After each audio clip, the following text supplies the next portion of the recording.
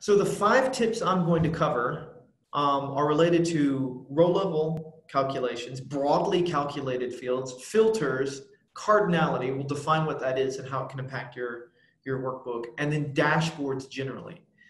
Now, I will say as we go through this, Tableau has done a tremendous amount of work inside of the mechanics and architecture of Tableau to, let's say, polish over some basic mistakes. So if you're doing this report for a small team or for yourself for that self-service analytics, you'll probably be able to get away without being perfect on your best practices when it comes to your visual elements. But if you are building a report that's going to service your organization with high concurrency, with data loads and things like that, the more you can do correctly, the more chance you have for a performant dashboard once you get downstream into Tableau Server or Tableau Online. Cool. So let's get into this. So aggregated calculations versus row level calcs. I think the best way to do, let's define it, and then I'll break you over into Excel here and I'll show you explain it. So aggregated calculations perform a function on a column of data. You aggregate before you do your calculation, sum, median, average, whatever. Row level calculations perform a function row by row by row, and then aggregate once they do the row level calculations. Let me show you what I mean. There's actually a little comment here. Let me make sure I'm not missing any questions. Okay, sorry, not related. I will pop over to Excel here. So let's say I'm just trying to do an estimation of my profit. And so I write a little calculation that maybe looks like this. The sum, actually I do profit times 50%.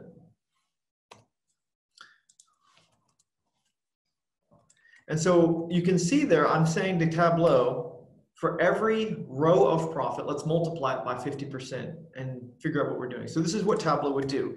It would literally go row by row and perform this calculation. Like so. Now, when I bring this calculated field into Tableau, assuming that you've got aggregations turned on in your worksheet, Tableau would then aggregate it. So Tableau by default would likely sum it. So you are getting the correct answer, but you are doing a lot of work to get to that answer. To do these 5 records, I did 6 calculations, 1 for each record, and then 1 for the entire column of then calculated adjusted profit. If I had 10 million records in my data source, I'd be doing 10,000,001 calculations. And so I'm just asking Tableau to do a lot of extra work unnecessarily. Whereas alternately, if I sum before I do my calculation,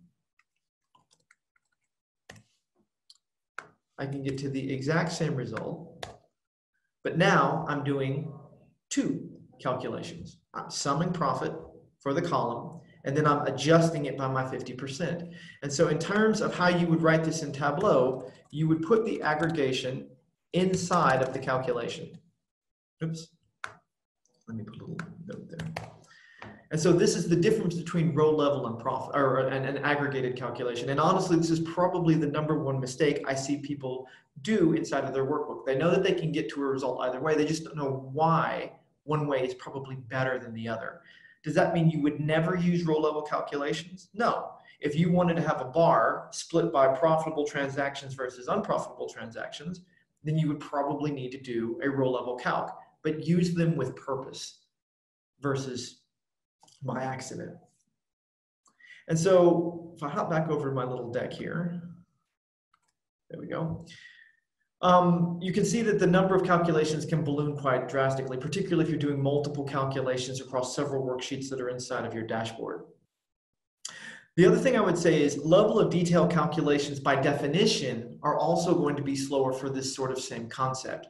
Notice when you take a fixed or exclude or include and you drag it into your view, it's not aggregated. Tableau is adding an aggregation to it once you bring it in, whether that's sum or attribute or whatever.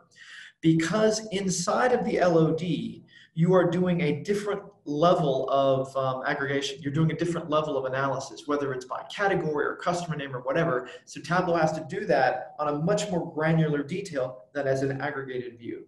Now again, level of detail calcs are awesome. I love them. You will be using them. But again, use them with purpose, understanding that you're spending part of your monthly budget. Let me just pause and see if there's any questions. Okay, just internal chat. All right, so when we get to calculated fields generally, ideally, you want to follow some of these basic tips. And there's a couple more that I decided to take out just because I only had 30 minutes. One is, if you are going to build a semantic layer, Tableau can do it for you, but Tableau is then giving up some of that performance. Whereas if you can build that semantic layer a step before Tableau Desktop, then Tableau can focus on the things that it can do from a visual standpoint, rendering and doing all the great stuff in terms of your filters and interactivity. In other words, you can build that business logic into Tableau Prep or Alteryx or to your data source or your materialized view and let that do the lifting there and segregate. Again, it's what works best for what you're trying to do. If you're doing something for yourself or for a small team, build it in Tableau Desktop and don't worry about it.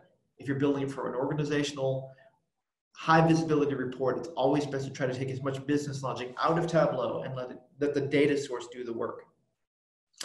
The other thing I'll say is data types are not equal when it comes to their speed. Some data types are slower than others when you use them inside of calculated fields. And when we get to the end, and I'll demo this in Tableau, I'll illustrate this. The fastest data types are the most simple. So basically Boolean, true, false, yes, no, 1 or 0. And as you sort of work your way across integers and float and dates and things like that, the slowest obviously are strings. And so if you are doing survey analysis or text analysis, strings are going to be the most costly, inherently, of course. I've got this let Tableau do the work. And what I mean by that is if you've got the ability to do something using native functionality in Tableau, like for instance, using their split functionality or using their group, let Tableau do it. Don't write a calculation to do it. Tableau is generally going to be faster when you use it sort of embedded, easy, one-click functionality. Finally, on this one, nested clauses and if statements. Tableau will go through those clauses until it finds a true result and then stop and then go do that true result. Which means if you've got a disproportionate amount of results that are going to take you to a particular clause, put that clause earlier in the if then so you can get Tableau stopping that process immediately. For instance, if a lot of your customers' names start between A and F and you're doing different tests on their last name or whatever, do the A and F first. I had a student in one of my classes, a Chinese student, who said, well, a lot of our names start with Z, X, and Q and all of the stuff and Y at the back of it. So should I put those names first in my if-then statement? I'm like, yes, exactly, perfect. So try to get that nested so that most of the stuff gets caught earlier on so that Tableau doesn't have to do the extra processing and tests as you work your way down that if-then statement. Filters. So I got 3 things here. One is if you can stage your data so that it doesn't all load at once on your screen, you're going to have a faster dashboard, which is why cascading filters are so good. Start with a high-level view, a map, for instance, and then when people click on it, show them the detail for what they've just clicked on. And then they can obviously click again and sort of work their way down, drilling down into your data versus just replicating all the data on your screen. You can see how that might make Tableau work harder, not only from a query standpoint, but from a rendering standpoint as well. The next one is true for usability as well as efficiency. When you've got filters that have a lot of values and they're sort of dependent on each other, and I make a selection on this top filter, change this one so that they're only seeing the relevant values. So if I'm looking at countries and I choose a country, down here are states, filter the states so that I'm only looking at the states relevant to that other example. And of course, you can do that just from the little drop down in the corner of the filter. And 2 options are everything in database or relevant values. This last one on this slide, context filters, is actually really interesting because when I started using Tableau, context filters were sort of those things are expensive, be careful how you use them. But I think somewhere around 9.0, the way that context filters work in the back end of Tableau changed. And so now, I just read this, I think earlier this week, context filters can actually be a little bit of a performance saver. And for those that don't know what context filters are, go Google the order of operations. You'll see context filters are the highest level worksheet filter. So they're setting the context for all the other filters and things that come after it. These are like sets, level of detail calcs, dimension filters, measure filters, table calculations, all that stuff. So those are really useful. Cardinality. The number of elements in a set or group, meaning do I have 5 options or do I have 500 options? And so a high cardinality object requires more effort. And the biggest point where people get into trouble here is by putting something with a lot of options into their filters. And you can see there's some other sort of permutations of this. Parameters with a lot of options, data blending on a very granular field, and then count distinct is obviously, because it's going value by value by value, is going to be slower than just count. So for instance, the way I see this most often is folks bringing in like customer name and letting people go and look at any customer, even though there's 10,000 of them. Tableau has to have those ready to go right when you start. Whereas if you use relevant filters, then you can sort of stage how many customers get shown at any one time. So again, don't make Tableau do extra work when you don't need it. The last topic here is our dashboard. So again, this is where Tableau's gotten really powerful, and so you can get away with a lot more. Rendering marks, so if you've got a scatter plot with 1 billion data points, Tableau's going to have to work harder to get that done. The number of worksheets on your dashboard. In the old days, people would say 4 to 6 dashboards. Now people routinely throw 15 or 20 on there, but use it with purpose.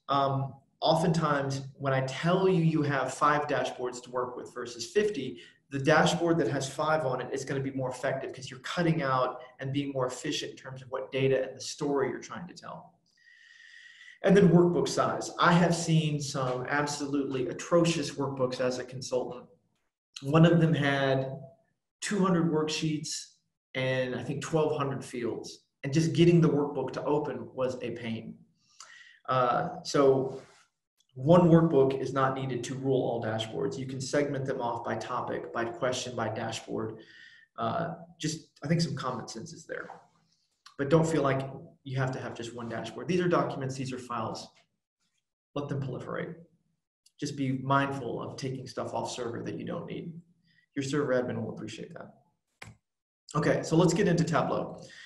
So I have got a workbook that I prepared over here. Let me make this full size.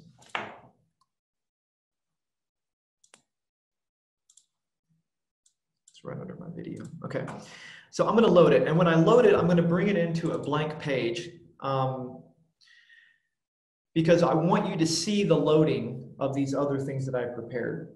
And before I do that, I'll just show you, I'm going to, as we go through these, I'm going to point out some of their performance. And so for those folks that don't know, you can actually do some performance testing straight from Tableau Desktop. It's here under Help, Settings and Performance Recording.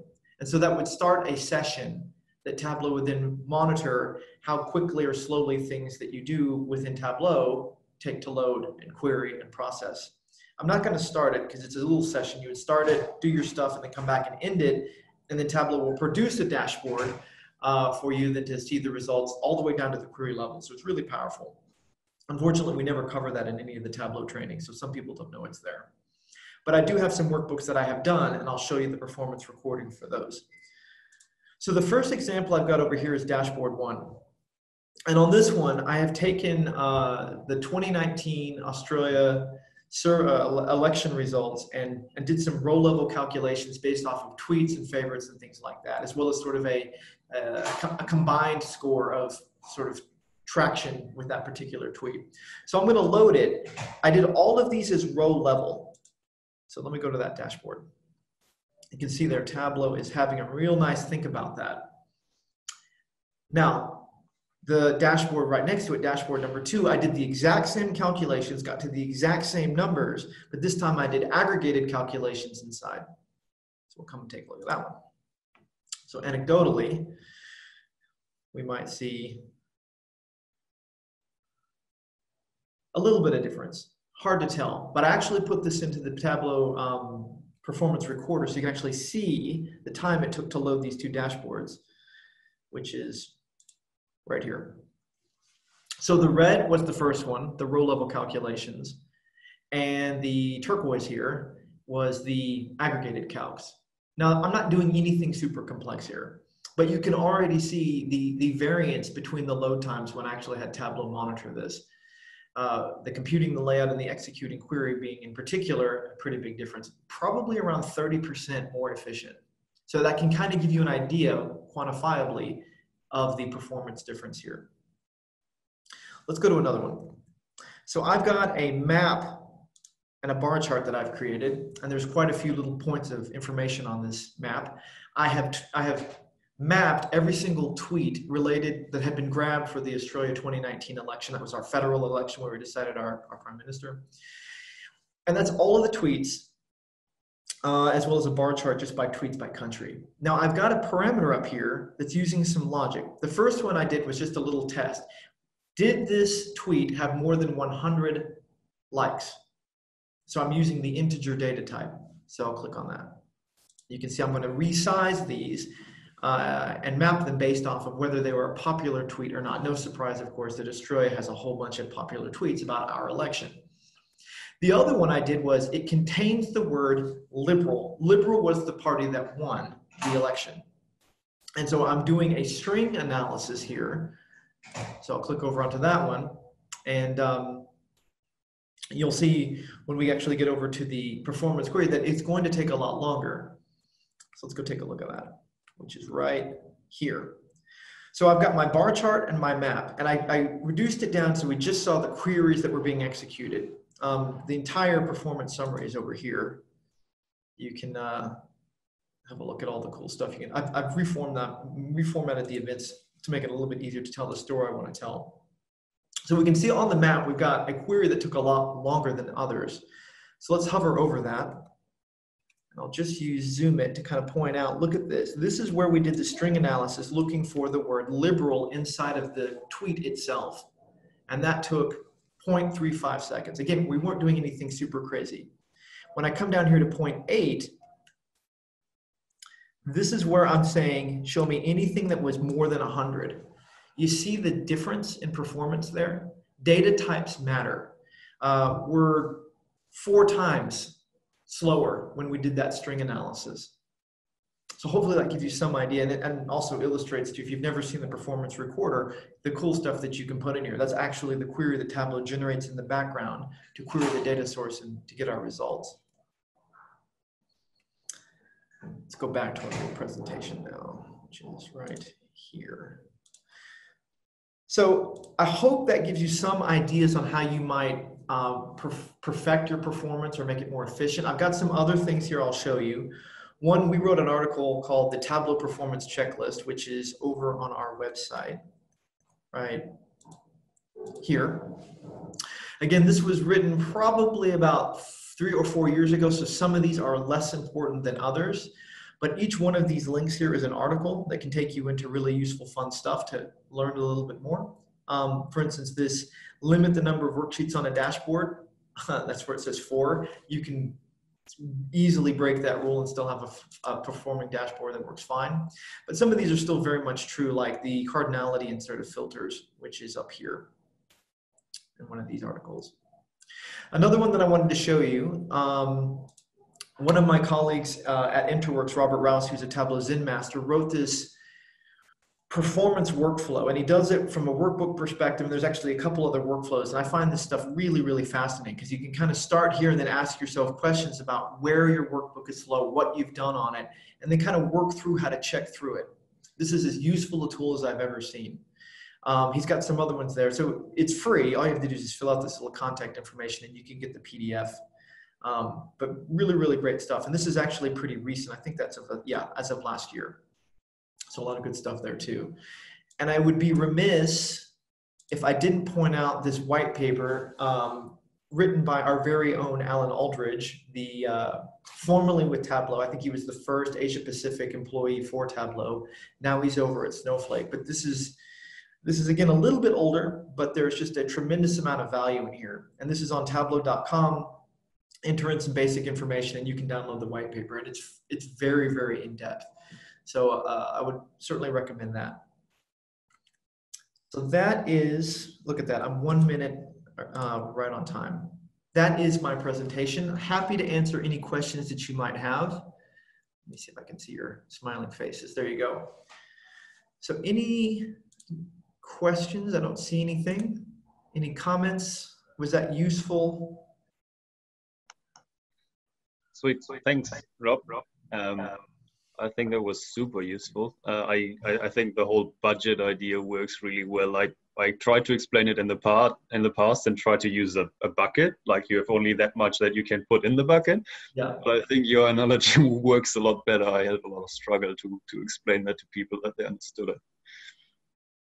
Awesome. Do you think there's a sort of a trade-off between performance and giving people everything they need? Because obviously, if you, for example, if you aggregate first, then you limit a couple of things that you could do further down the track. I think the most important thing when you're building a dashboard is really really deciding the story that you're wanting to tell. And I think a lot of us, what we do is we start building worksheets and we're trying to explore our data and like, ooh, that's interesting. Let's put it into a dashboard. When instead we should be designing from the dashboard back. And I think when you do that, then you can really work that budget for performance and say, okay, I really need to do some row level calcs. I really need to do some level of detail. Maybe I extract my data and I don't have a live connection to make up for it if it's slow. So I think when you define your story, you then define what the user needs, and then from there you can optimize your build versus building and then trying to figure out what goes in. Cool, thank you. I think there were not any other questions at the moment, and I know you said that you need to shoot off anyway. So thank you for that presentation and to tell us how to optimize our workbooks. And if anybody comes up with questions afterwards, you're quite active on Twitter, so you're easily reachable, and I'm sure you'll be happy to answer any open questions. Yeah, absolutely. Thank you for inviting me to speak. I look forward to catching the videos for all the other presenters. I'm very sorry I have to run, but bye. See you guys.